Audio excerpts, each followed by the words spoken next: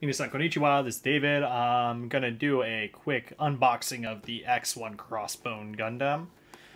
This is the new updated kit, just released.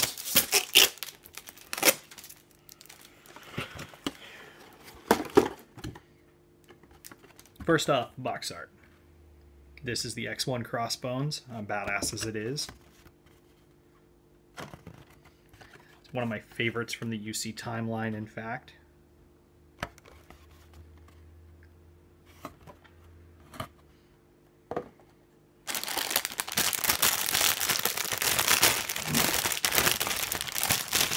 First bag of runners, we've got our white pieces.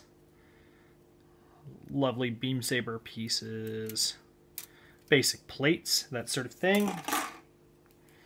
We have a number of different hand options. We have extended hands for shooting. We have weapon holding hands. No plain fists, maybe that's on another one.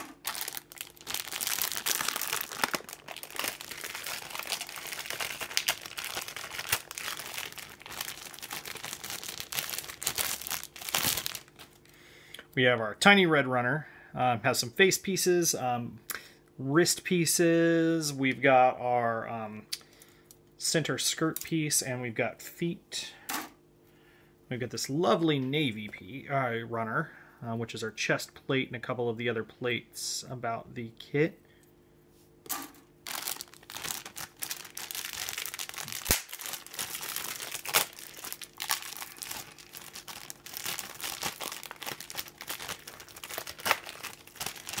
Okay. Gray. This is a gray runner, which has some pieces for the backpack and some verniers. We have a couple of backpack pieces here. Of course, the backpack is pretty much the coolest part of the X1 version of the Crossbones. We also have leg pieces there. Looks like the legs do have holes in them to show through what is beneath. I always like that in my kits, makes them very customizable.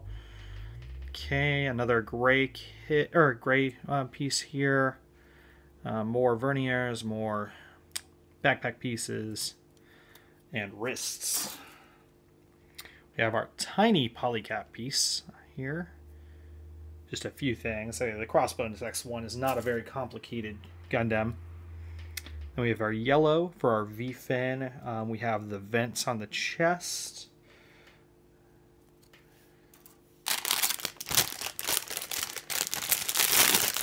And then we get to our very special pants pieces after this one. This is our other half of the legs, the shoulders. We've got the backpack. We have our skirts here. And then we have our effects. Here we are going to have these nice jet looking pieces. Lovely, lovely pieces. They shoot off of the backpack. We have our shield, which is a huge ass diamond shield. Really lovely thing here. Two long beam sabers in a nice sort of darker pink. And then we have this beam scimitar, which is lovely. So there is our runners, and now for our instruction book.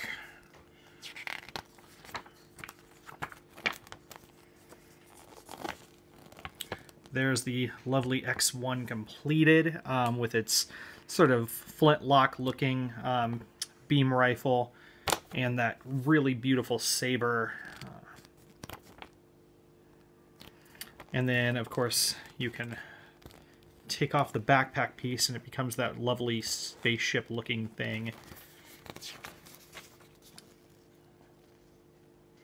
All in all, pretty simple. I mean, this is a real basic Gundam with a cool looking backpack that is only really a few pieces. So nothing spectacular here as far as complexity goes. This should be a really, really quick build, maybe 45 minutes or so, if I'm not screwing with panel lines and stuff like that.